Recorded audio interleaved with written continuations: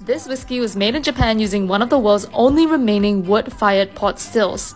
Now, wood-fired pot stills are pretty cool because they allow temperatures to run up to 800 degrees Celsius, and this creates whiskeys that are richer, stronger, more robust, and more intense, as opposed to indirect heating. This whiskey is the Shizuoka Pot Still W Imported Barley First Edition from Shizuoka Distillery, and this expression uses 70% peated malt, making it the first smoky type single malt from this up-and-coming craft Japanese distillery. Give it a try and follow for more great whiskey.